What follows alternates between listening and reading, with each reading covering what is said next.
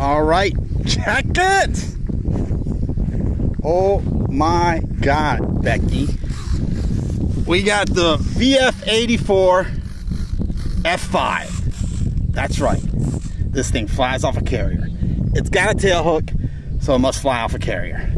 All right, this thing just got repainted. This is the maiden with the new paint scheme. It's late afternoon. It's about 6:30. It's gray skies. The bottom of this is painted white, so hopefully it's not too hard to see. And we got Lil Tony on the sticks. Hey, you're clear for takeoff. Oh. Not sure what just happened there. That's the first. What happened, buddy? Well, number one, the throttle got stuck. Number one. Number two, I couldn't steer it. Huh. Okay. Well, I think that's the end of that. Is that you? Or is...